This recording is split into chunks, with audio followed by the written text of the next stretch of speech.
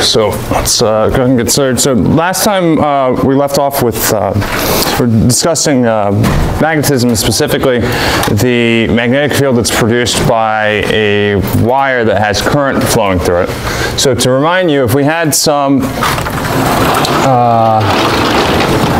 wire and it had some current I flowing through it, we could find what the magnetic field was that's produced by this wire by saying that this magnetic field is going to be equal to mu naught times I divided by 2 pi r, where mu naught is the permeability of free space, I is the current measured in amperes, 2 pi is just some constant, and then r is the distance from the wire to the point where we're finding the magnetic field.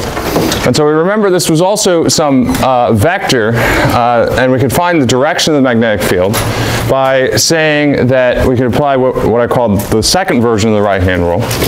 And that's to say that we take our thumb and we point it in the direction of the current, and then we can find the direction of the magnetic field by curling our fingers around in the direction that our fingers are naturally going to curl with our right hand. So that tells us for this current here, above here I have the magnetic field pointing out, and then below I have the magnetic field pointing in, remembering that we had this notation for in and out. So this circle with the dot is representing an arrow that is coming towards you. So you have the arrow coming towards you, you see the tip of the arrow, so that's why we have the circle with the dot. And then going in is the circle with the cross, and that's representing the arrow moving away from us. Okay, so that was what we did last time. Now to build on this, we also want to talk about how changing magnetic fields can induce currents, and this is what's called Lenz's law, or Faraday's law. And so the statement of Lenz's law is that, this is Lenz's law, nature abhors changes in magnetic flux and acts to oppose change. Okay, so there's quite a few things that we need to unpack here. The first is defining what's called flux. And so flux, for some generic vector, says that the flux that we call this some capital phi, and we'll talk specifically about magnetic flux here. The magnetic flux is defined to be the magnitude of some magnetic field times the area that it flows through times the cosine of the angle between the orientation of the area and the field itself. And so we can think about this pictorially by looking at, this is some area, and then I have some magnetic field that's going to go through the area.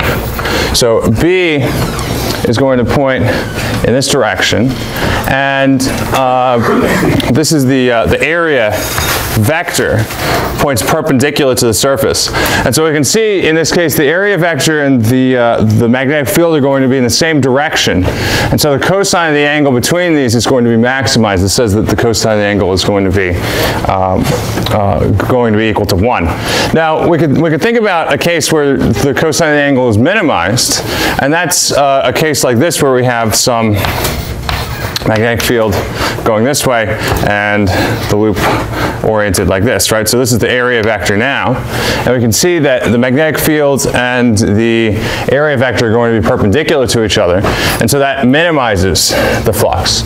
And the way you can think about flux is it's like the flow of water through a pipe, and so this orientation, if the magnetic field represents the water and the area represents the pipe, this one has the most water flowing through the pipe, whereas this one, and we could kind of extend this out, so we could say, okay, this is kind of representing the pipe, so it's flowing through the pipe, whereas this one, I don't have any water flowing through the pipe because the water's flowing perpendicular to the pipe. Okay.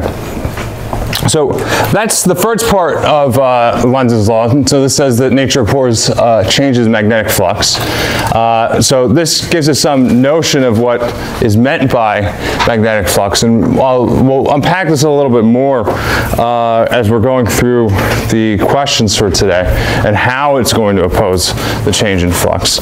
But for now, I think this suffices. Now, additionally, what we can say is that Faraday's law really says that the induced EMF is going to be equal to some change in the magnetic flux divided by some change in time, if we treat these all as magnitudes. Okay. Well, again, we'll unpack this a little bit more when we get to the calculations, but I wanted to kind of lay this out for the time being. Okay. So any questions about this? We're really going to be starting at this point right here, and then we're going to move into discussions of Lenz's law and Faraday's law, doing conceptual questions first. Okay, it's all good so far? Okay, so what I want to do to start with is to go back to this calculation that we did last time. And this is really just to kind of reinforce the things that we talked about last time, and this equation in particular. And so what we're going to be doing here, we have these two current carrying wires. We want to calculate what the magnetic field is at each one of these 3 points, and we can do this algebraically. So consider the distance from one of the wires to the points to be some distance d, and then call this the currents I1 and I2. We don't have to do this explicitly in terms of the numbers that we have. In fact, it's a little bit easier if we just do it algebraically. So go ahead and take some time to work on this one, and then I'll come around and talk to you guys about it. Okay, so let's go ahead and talk about this one. So what we want to do here is we want to find expressions for the magnetic field at these 3 points. I'm denoting point 1, 2, and 3. Okay, so in order to find the magnetic field at each one of these points, what we need to do is we need to calculate what the magnetic field is due to each one of these wires acting at that point, and then we can just add them together. This is just like superposition principle we use for charges, right? So to find the magnetic field at point 1, what we can do is we can say that the magnetic field from this wire that has the current I1 flowing through it is just going to be so what I want is I want this B at point 1. So we're going to first find the magnetic field produced by this current I1. This is going to be mu naught I1 divided by 2 pi times the distance, which is going to be the D. Now this one is going to point out, right? So this is going to give us some direction that's pointing out here, and this is the magnetic field vector. Now we can do the same thing for this one here, and so this is going to be plus the permeability of free space times I2 divided by 2 pi times the distance from here to here, which is going to be 3d. And this one also points out, okay? So let's look at what we have for point 2. Point 2 is going to look pretty similar. This is going to be equal to mu naught I1 divided by 2 pi d. Now I have to be careful about the direction for this one, because when we're looking at the direction for the magnetic field produced by the current I1, this magnetic field is going to go around the wire like this. And so we found that it was pointing out over here, but it's going to be pointing in over here. So it says that this is going to be pointing in. Now when we look at the magnetic field that's produced by this one, it's still this distance d here, but this one's going to be pointing out. And so this is going to be mu naught or plus mu naught I2 divided by 2 pi d pointing out. Okay. Now the last one looks kind of similar to the first one. The only difference is the direction that these are going to be pointing, and which one has the distance d and which one has the distance 3d. And so we see that when we do this one, this magnetic field B3 is going to be equal to mu naught I1 divided by 2 pi 3d times the vector pointing out plus mu naught I2 divided by 2 pi d, again, with the vector that's pointing out, okay? Now, if we wanted to calculate this explicitly, the first and third ones are kind of easy because they point in the same direction. We could just kind of factor out this unit vector, plug all the numbers in, and then just add them together. The second one's a little bit tricky because the unit vectors are pointing in different directions. We have this one that's pointing in here, and we have the one that's pointing out over here. Yeah? Let's see. Yes, yeah, sorry, that was a mistake. This should be, yep. I did that on purpose to make sure you guys were paying attention, right? Okay, so this one's pointing in, and like I was saying, this is, if we're going to calculate this, this is easy because these unit vectors are pointing in the same direction. These ones are pointing in the same direction. So that means that when I plug numbers in here, I just add them together. Now, the second one's a little bit tricky because these aren't the same unit vector explicitly, but we know that in is just negative out. So what I could do is I could say, to make these the same, I could make this a negative in, okay? That just means I'm taking the difference between these two, okay? And then we could plug in our numbers and get our answer that way, okay? Any questions about this one? Okay, so let's move on to the next one. And this actually, I have a video demonstrating the force of attraction or repulsion between wires when they have currents in the same direction and the opposite direction. This is going to lead into a calculation that we're going to do.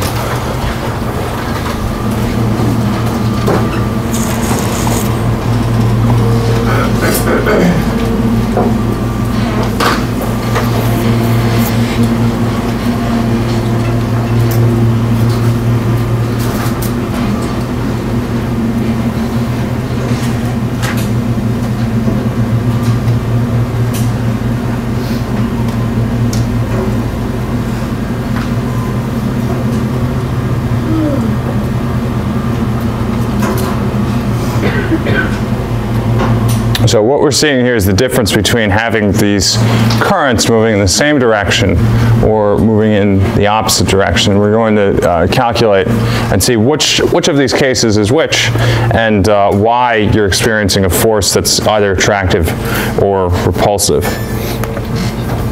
So let's move on.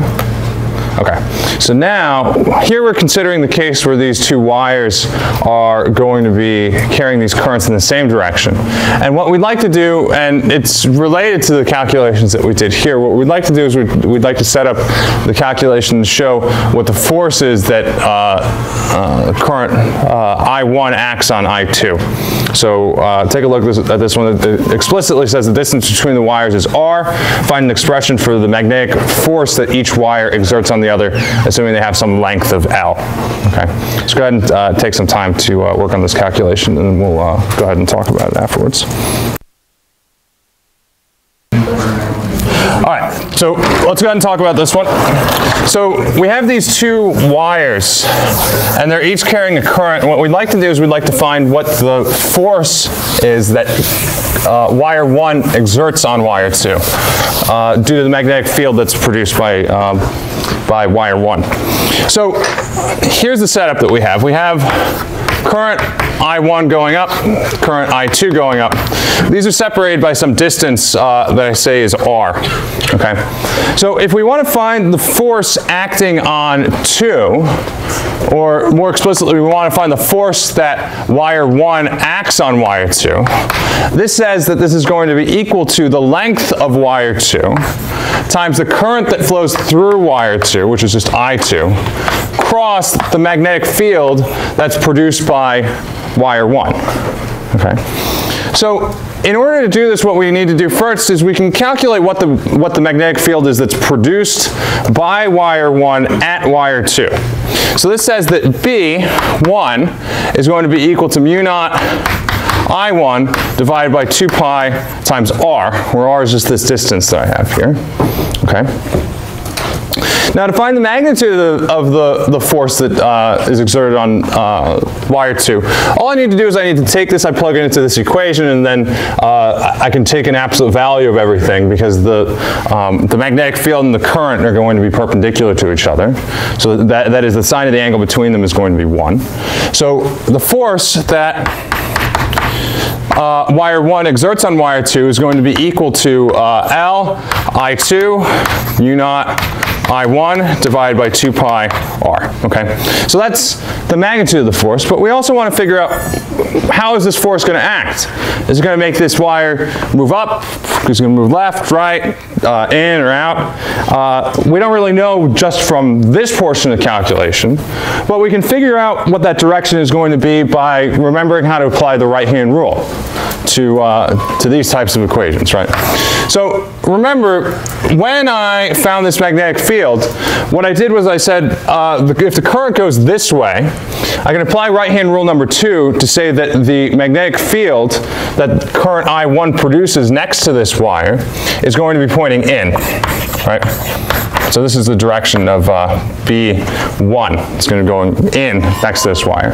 And if I have this current I2 going up, I can use right-hand rule number 1, right?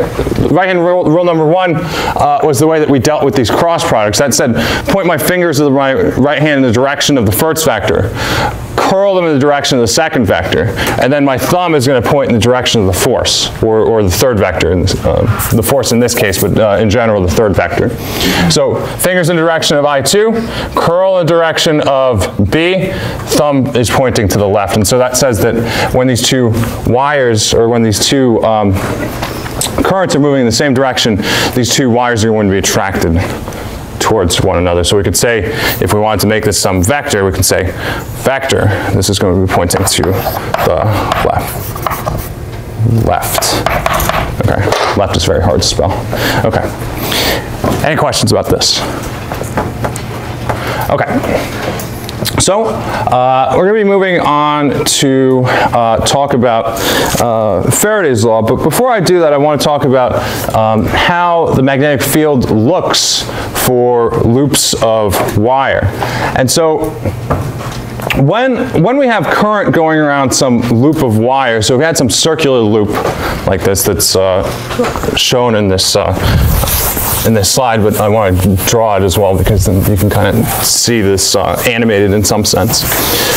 When you have current going around some loop of wire, like this, so we have current going around like this, this produces a magnetic field, right? We saw that straight wires produce magnetic field. Well, loops of wire are no different. Right? The only difference is really the geometry that we have here. And it turns out that when we have this loop of wire like this is going to produce some magnetic field that's going to go like this, right? Now, what we can do is we can think about how this compares to a bar magnet. So the activity here is to draw the magnetic field lines for a bar magnet and then consider how they look compared to this loop of wire. So remember what we had north end, south end of a bar magnet. So go ahead and draw what that looks like and then think about how that compares to this. Okay, I'll give you a couple minutes to talk about that. All right, so let's go ahead and talk about this one. So I have this loop of wire drawn like this. And we could see, it would be a little bit difficult for us to calculate this explicitly, but you could calculate what the magnetic field is from this loop of wire here. But what we really want to do here is we want to compare this to the way the bar magnet looks. And so if I look at the bar magnet, here's my north end, and here's my south end. The magnetic field lines are going to come towards the south and they're going to go away from the north. And so when I look at these two things, they look almost exactly the same in terms of the geometry of the magnetic field lines. And so what that tells us is if I have current going around some loop of a wire like this, I can think about it as if this loop is really just a bar magnet. And we have a little bit more intuition about the way that bar magnets behave. So if I see some loop of wire like this and I can figure out what the direction of the magnetic field is, I can just, in my mind, replace it with a bar magnet, and the way that this loop is going to behave is exactly the same way as the way that the bar magnet would behave if I put some other magnetic field near it. Okay, so moving along, this is a question pertaining to the magnetic flux, and this was something that I had talked about before, and this is going to be leading into Faraday's law. And so this says magnetic flux is defined to be the product of the magnetic field and the area. This tells you the number of magnetic field lines present for a given area. Find the units of magnetic flux if you know that the magnetic flux phi sub b is going to be equal to the product of the magnetic field and the area. And here I described this a little bit earlier. Theta is the angle between the magnetic field and the area vector. That's the vector that's perpendicular to the loop of wire, or it's normal to the plane that the loop of wire is in. Okay. So go ahead and talk about this and figure out what the units of magnetic flux are, and then we'll go ahead and talk about it. Okay, so this one was pretty quick, so we can talk about this. So we introduced this concept called magnetic flux, and the way that I define magnetic flux was to say that the magnetic flux is going to be the product of the magnitudes of the magnetic field and the area that the magnetic field passes through, and the cosine of the angle between those two things. So we were interested here in finding what the units of the magnetic flux are. And so in order to do that, we just take the product of the units of magnetic field and the product and the units of area. So the units of magnetic field, we remember, are going to be Tesla. Area has units of meters squared. The cosine of theta, if we look at the units, this doesn't have any units. We can say this is like units of unity, it's units of 1 or nothing. So when we take the product of these two things, we end up seeing that the units of the magnetic flux are just going to be Tesla times meters squared. Okay? And that's it. All right. So now that we are familiar with the notion of magnetic flux and the way that it's defined dimensionally, what we'd like to do is we would like to do some calculations for magnetic flux. So this one says, if you're given a circular loop of wire with radius of 5 centimeters, oriented in the plane of the page, and a magnetic field that has magnitude of 10 Tesla, calculate the magnetic flux through the loop of wire. If the magnetic field points out of the page, the magnetic field points to the right, and the magnetic field makes an angle of 37 degrees relative to the area vector. That is the vector that points perpendicular to the page. So go ahead and do these three calculations, and we'll go ahead and talk about them. What is this?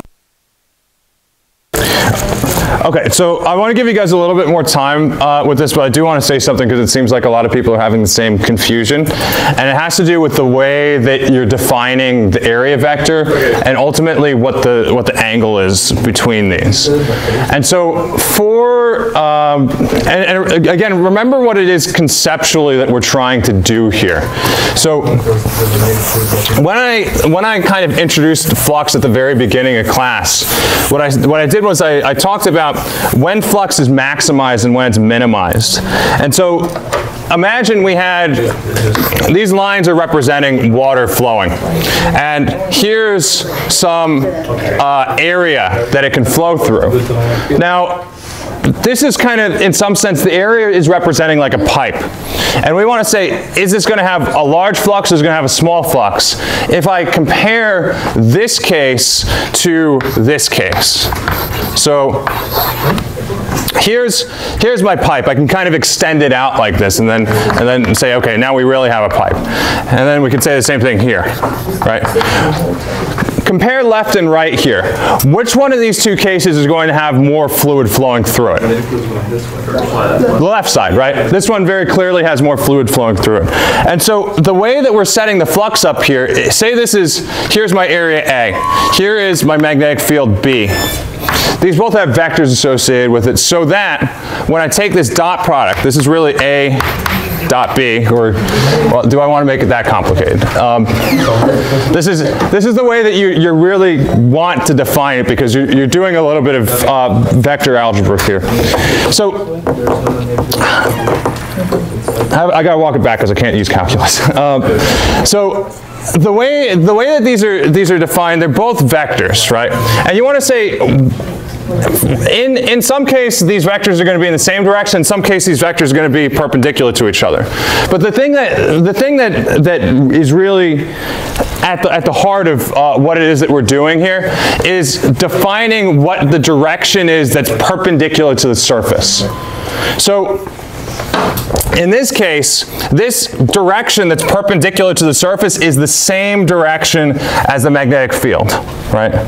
In this case, the direction that is perpendicular to the surface is itself perpendicular to the magnetic field.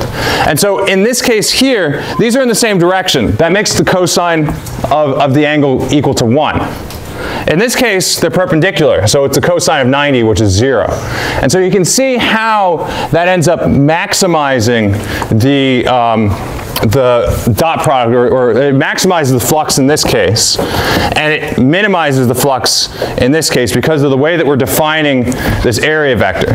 So the punchline here is, when we're looking at this and we're trying to define what the cosine of the angle is between A and B, we have to think that A here is pointing perpendicular to the plane that the area is in. And so that's to say that here, this area is really, we could say that the area is pointing out. That's the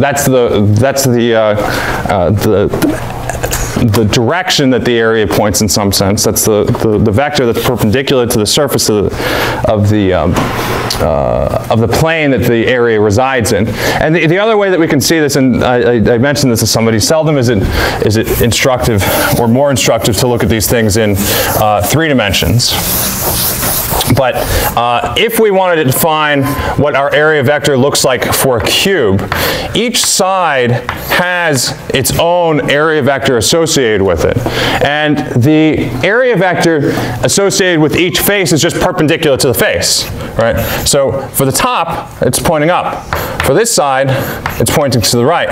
For this side, it points out like this, right? So you think about this for like a cube in 3 dimensions, but it's really exactly the same thing for some flat area in 2 dimensions. The area vector is just going to be pointing perpendicular to that surface, okay? So go ahead and use that and think a little bit more about this, and you'll see that one of these is going to be maximized for the flux, one of them is going to be minimized, and then a third is going to be somewhere in between, okay? So take a little bit more time to talk about that now that I've described this a little bit more. Okay, so let's go ahead and talk about this. So really what this is getting you to think about has to do with the way that we're defining whether a field is going to be going through an area or not. And that's actually really important, and we were talking about it in the context of like water flowing, right? If we're building some kind of, I don't know, like a sewage treatment plant or some water pipes or something, we need to know whether water is going to be flowing in the same direction or perpendicular to the pipes that we have. And when we're talking about magnetic fields, it's kind of the same thing. We need to know, is a magnetic field going to go in the same direction as the orientation of a loop? Is it going to be perpendicular? Is there some kind of combination between them? So what this problem is really setting up is trying to think about the directions that these area vectors and the directions of these magnetic fields are going to be pointing in, whether in the same or different directions. So in order to do this calculation, we had three portions. We had A, we had B, and we had C. And really, it all comes down to the cosine of the angle here. So I'm not going to explicitly do the calculation. We all know how to use calculators at this point. But the important thing to take away from this is that for the first one, the cosine of the angle between these, cosine of theta, is going to be equal to 1 because we have theta is equal to 0, okay? Because A points this way, B points this way, and so if these are in the same direction, the cosine of the angle between them is just going to be 1 because there's no difference in the angle. They point the same way. Okay. Then we can look at the second one. For the second one, I said the magnetic field points to the left. Well, the area is still going to be pointing in the same direction. The area still points this way. Now, if magnetic field points this way, we say that these two things are perpendicular to each other. So we would say that cosine of theta is going to be equal to 0 because theta is going to be equal to 90 degrees. Okay. Now, the last one is going to be somewhere in between these two. And so I explicitly gave you what the angle was here. And so this is just going to be cosine of 37. Which is actually going to be equal to 4/5. So, interesting note here for those of you that are planning on taking MCATs or other standardized tests. This is 37 seems like a really random number to take a cosine of, but it happens to be a very specific angle for a very specific triangle, and so this is a little bit of an aside, but it'll be useful for you if you end up taking one of these exams because these angles end up coming up very often. So this is for what's called a Pythagorean triplet. And this is, in general, the Pythagorean theorem says a squared plus b squared is equal to c squared. But there are some very special a's, b's, and c's that you can have here where they're all whole numbers. And this cosine of 37 happens to be for the one where, if this is 37, this is 53 degrees.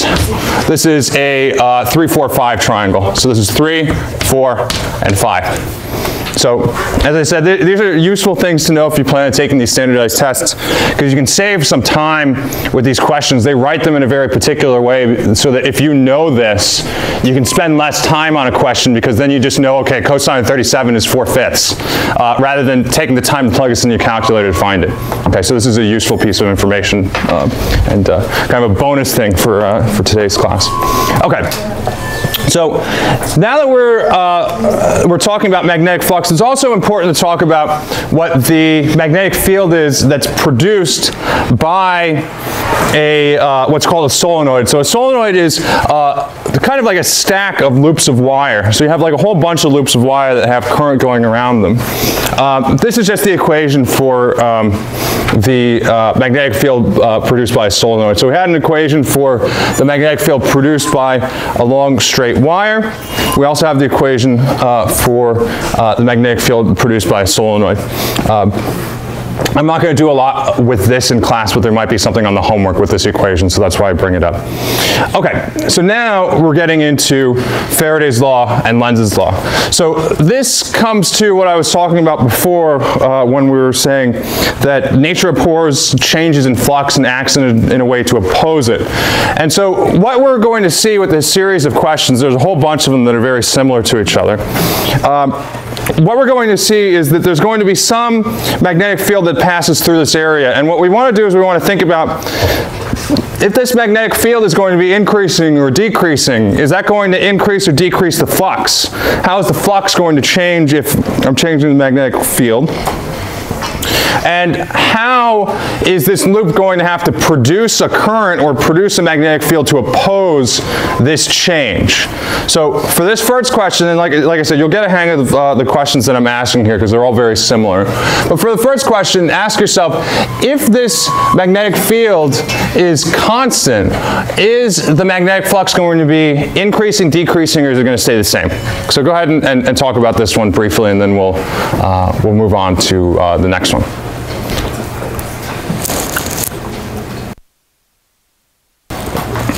Okay, so let's talk about this one. And it's not really a trick question, but it is very straightforward for this one. You'll see why this one is and some of the other ones are not. So when we're looking at this magnetic field, if it's constant magnetic field going through this loop of wire, then there's not going to be any change in the flux, right? It's just always going to be the same. So this says that the magnetic flux is going to remain the same. Now, we want to ask ourselves, what is the induced magnetic field going to do? So when we have situations of changing magnetic flux, we end up having some magnetic field that the loop is going to produce in order to oppose the change.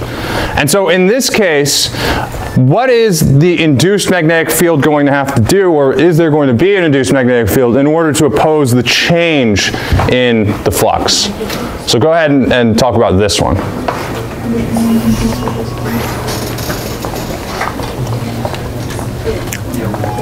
What does it mean by induced magnetic field? So this is, again, this kind of comes back to the idea of Lenz's law and the fact that if there's a change in the magnetic flux, the loop is going to do something to oppose the change. So here, By change, because you just said that there wasn't going to be a change. right. So this one doesn't have a change. So that means that there shouldn't be an induced magnetic field. But what we're going to see with some of the later questions is that I'm going to say that magnetic field is going to be increasing. How does the loop have to behave, or how does the magnetic field that the loop creates have to behave in order to oppose that change? And that's really kind of the game we're playing. These are kind of the trivial examples because nothing's really happening here. So this one is no. Yeah.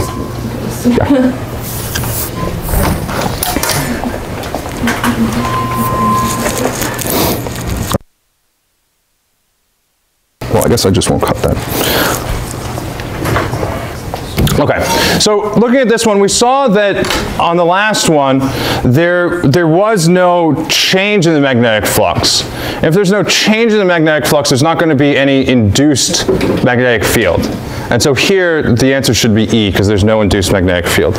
Now, the last part of this, and like I said, these are in a sequence of questions that there are three parts to each question for each scenario that I lay out here. In order to have some magnetic field, we saw that there had to be some current to produce the magnetic field. And so, in this case, again, this example is a little bit trivial, but we saw that there was no change in the magnetic flux. That meant that there was no induced magnetic field. And so what current creates no magnetic field is kind of the question that's asked here. So go ahead and talk about that one, and then we'll reconvene. All right, so let's talk about this one, and we'll move on to some more interesting examples of how these things are going to behave, and we'll see throughout the rest of the class today and next class pretty much all the permutations of how these things can behave. So in this case, because there's no magnetic field that this loop produces, there's no current going around the loop in order to produce that magnetic field. So let's look at some non-trivial cases and say, okay, well now consider the loop of wire has an increasing magnetic field going through it, where this magnetic field is going to be pointing out. Is this magnetic flux going to be increasing, decreasing, or staying the same? So go ahead and talk about this one and answer. Okay, so again, we're kind of moving into more non-trivial questions, and the first one's a little bit easier than the next two. But in this case, we said that the magnetic field is going to be increasing. And so if the magnetic field is going to be increasing, that means the magnetic flux is in turn going to be increasing. Okay? So now that we know that the magnetic flux is going to be increasing, we want to think about what is the direction that the induced magnetic field, or what is the direction of the magnetic field the loop is going to create in order to oppose that change. So we know that we're increasing the magnetic flux, and we know that's from the magnetic field increasing, pointing out. So how is the induced magnetic field going to have to point in order to oppose that change? So go ahead and talk about that one. Okay, so let's talk about this one. So based on the information given here, we know that the magnetic field pointing out is increasing. And the magnetic field that is induced due to the loop needs to oppose that change. And so I'm getting more and more magnetic field pointing out. So that tells us that the induced magnetic field needs to point in. So we know that the induced magnetic field is going to point in. We want to think about what is the direction the current needs to go in order to produce that magnetic field. This kind of comes along the lines of the way that we were using right-hand rule number 2. And I also laid out in the video, this was a little while ago, and I'll talk a little bit more about it after I let you guys think about this. There's a third version of the right-hand rule that allows us to figure out what the direction of the current is here really quickly. Okay, so go ahead and talk about this one, and then we'll talk about it together. All right, so let's talk about this one, and as you kind of see the patterns arising, we're going to do these quicker as we go. So we know that the induced magnetic field needs to be pointing in, and so in order to get a current that produces that magnetic field, there's kind of a couple of ways that we can look at this, and this is going to lead into the third right-hand rule that I laid out in the video. So we know that for this loop, we know that the induced magnetic field, and the way that I denote this is B with a subscript IND. So the induced magnetic field is going to be pointing in. So how could we get a current to go around this loop in order to produce that? Well, there's really two choices. We could have it going clockwise, or we could have it going counterclockwise. And the rule that we were using before, right-hand rule number 2, said that if I have some current going around, or some current going through a wire, the magnetic field is going to go around this wire like this. So I could make a choice. I could go this way and see, does this give me magnetic field that points in? Well, if I point my thumb in the direction of the current and curl my fingers in the direction of the magnetic field, that tells me that everywhere I'm going to have some magnetic field that's pointing out. Okay? So it can't be counterclockwise. Now let's see what happens if I go clockwise. If I go clockwise, this is going to have the magnetic field going in. So that is what we want. And that's how we can come to that conclusion using right-hand rule number 2. But right-hand rule number 3 says, if I want to find what the direction of the current is that goes around some loop of wire, what I do is I take my thumb and I point it in the direction of the magnetic field. So point my thumb in the direction of the induced magnetic field, and then my fingers are going to curl around in the direction of the current. And so this says induced magnetic field goes in, thumb in the direction of induced magnetic field, curl in the direction of the current. And so that says that for this one, this is going to go around in the clockwise direction. Okay, so let's move on to the next one. And like I said, we're going to see a lot of patterns arising as we're going through these. So now, this one says you still have the magnetic field that's pointing out, but it's going to be decreasing. So is the flux going to be increasing or decreasing? Real quick on this one. And we can kind of just answer this together. So is this going to have an increasing or decreasing magnetic flux? Decreasing, okay? So if that magnetic flux is going to be decreasing, so go ahead and put your answers in for that. I'll give you another 10 seconds or so. So if that magnetic flux is going to be decreasing, what is the direction of the induced magnetic field in order to oppose that change? So how are we going to oppose that change if it's decreasing? Go ahead, I'll give you a little bit more time to talk about this one. Okay, so let's talk about this one. So we saw for the previous question, we had increasing magnetic flux, and the magnetic field that was increasing was pointing out. And in order to oppose that change, the induced magnetic field had to point in. But in this question, what we're saying is we have some magnetic field that's pointing out to start with, but it's decreasing. So how are we going to oppose the change in that case? How are we going to oppose the change in that case? What do you guys think? Yeah? By having the induced field point out as well. By having the induced field point out as well, exactly. Okay, so the next question is then, how are we going to have the current go in order to produce that induced magnetic field? Go ahead and talk about that one. Okay, so for this one we saw that the induced magnetic field is going to be pointing out, it's going to be pointing towards us. So in order to produce that magnetic field, what we say is induced magnetic field goes this way. We can apply right-hand rule number 3. Thumb in the direction of the induced magnetic field, fingers curl in the direction of the current. That says that the current is going to go around in the counterclockwise direction. Okay. All right. So let's look at another one. Now we're going to flip the case here. And instead of having the magnetic field pointing out, we're going to have the magnetic field pointing in. And this magnetic field is going to be increasing.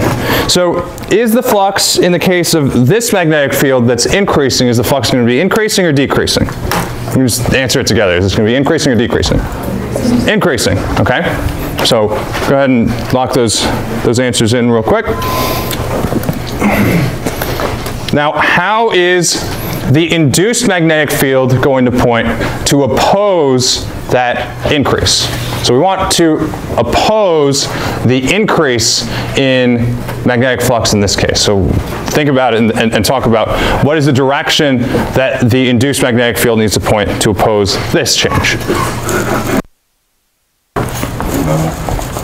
Okay, so here we said that this magnetic field pointing in is going to be increasing. To oppose this change, how should the induced magnetic field point? It should point out, okay? So then, next question, and we're probably getting a hang of these now. Now, what is the direction the current needs to point in order to produce an induced magnetic field that's going to be pointing out? So real quick, talk about this one and then we'll answer. Okay. So already, I hear people saying the answer already, so I think we're getting the hang of these. So in this case, our induced magnetic field is going to be pointing out. And so in order to have that induced magnetic field point out, the current is going to have to go around in the counterclockwise direction. Okay. Got a couple more of these ones like this, and then I have some that are a little bit different. So now we have our magnetic field pointing in, it's decreasing. Is this going to be an increasing or decreasing flux? Again, we can answer this really quickly together. This should be a decreasing flux if the magnetic field is going to be decreasing. So go ahead and put those answers in real quick. And we're going to ask ourselves, what is the direction of the induced magnetic field if we're having a decreasing magnetic field pointing in? Okay, so here's the next question. What is the direction of the induced magnetic field if this original magnetic field is going to be decreasing? Okay. Okay, so this one has a decreasing magnetic field pointing in. So our induced magnetic field needs to oppose that change, and so we're losing magnetic field going in. So we need magnetic field going in to oppose that loss. So then this is going to be the last one of this form. What should the direction of the induced current be in order to oppose that change? Okay, so go ahead and talk about this one. Okay, so I think we pretty much have these ones down.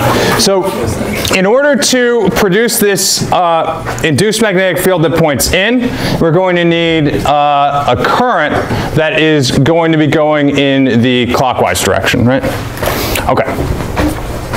So now it's get a little bit more complicated, but it's still the same idea.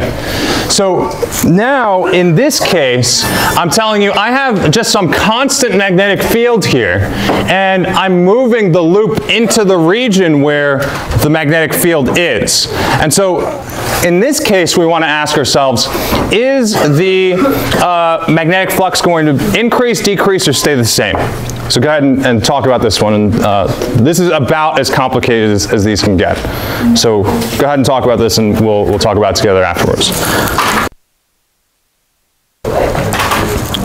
Okay, so in this case, I'm moving this loop from a region where there's no magnetic field to a region where there is magnetic field. And so that's telling me that I'm going to be increasing the magnetic flux. Okay, so let's look at what the direction of the induced magnetic field is going to be in order to oppose that change. So I'm increasing the magnetic flux from the magnetic field pointing in. What is the direction of the induced magnetic field to oppose that change? Go ahead and talk about that. Okay, so here what we see is we're increasing the flux of the magnetic field pointing in. So in order to oppose that, we need an induced magnetic field that is going to be pointing out. Okay, now the last part of this question is what is the direction the current needs to go in order to produce that magnetic field that's going to be pointing out?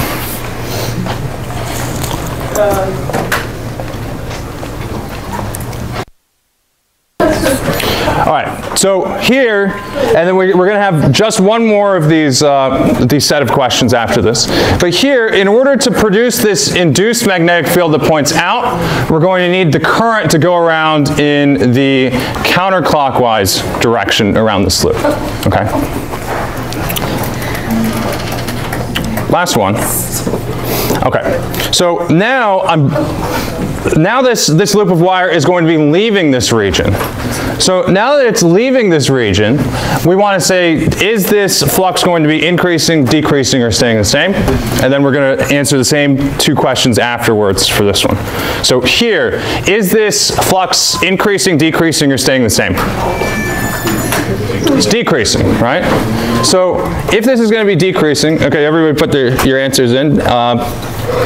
If this is going to be decreasing, then what is the direction of the induced magnetic field going to be in this case? How do I oppose that decrease? Go ahead and talk about that one, and then I'll give you guys the answer. All right, so for this one, we know that we're losing magnetic field pointing in. So we need to oppose that change, so we need magnetic field that's also pointing in. So the induced magnetic field should be pointing in. The last question here is, what is the direction the current needs to go in order to have the magnetic field going in order to have this induced magnetic field going in. Okay.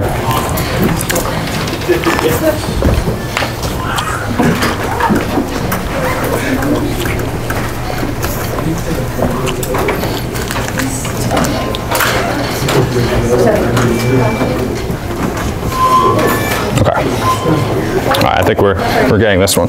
So in order to have this induced magnetic field going in, the current's going to have to go around in the clockwise direction.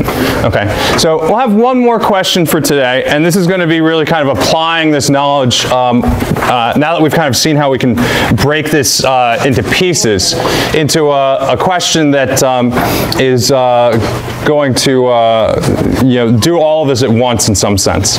So for this question, oh wait, I hadn't gotten there yet. Okay, so one way to think about Lenz's law is to think about the direction of the induced magnetic field in order to oppose the change. Another way to think about it is, what is the direction of the force acting on this loop? So this loop is going to have some force acting on it that's also going to oppose the change. So think about what the direction the force should be to oppose the change. If I have some velocity moving it out this way, how do I act a force on it to oppose the change in the flux here? So go ahead and talk about this one. It's kind of the same thing, but we'll see exactly why it's the same thing next class. Okay. So what's the direction the force should be in order to oppose the change here? So what do you guys think? Okay, so for this one, the direction of the force should be in such a way to oppose the change in flux. And so as this loop is moving out to the right here, I'm decreasing the flux. And so we want a force that's going to oppose that change. And so here what that means is that the force should be pointing to the left to try to maintain the flux that we have. Okay. So I lied, there were a couple more before I got to the one I thought I was going to get to. So this is, we'll come back to this one next class, but I do want to do this one. So this one, we have both of these loops that are near this, this current. And this current's going to produce a magnetic field. We know that wires that have current in them produce magnetic field. And we're pulling this loop A and this loop B away from this wire. What should the direction of the induced current be in A and in B in order to oppose the change in the flux as we move loops A and B away from this wire? So go ahead and talk about this one. We'll come back to that other question next class. I'll give you guys some more time on this one next class, but go ahead and you can guess on what the answer to this one is, and that'll give you credit for this question. But we'll talk more about this one and the one that we skipped next time. Okay, you guys have a good day, and I'll see you on Thursday.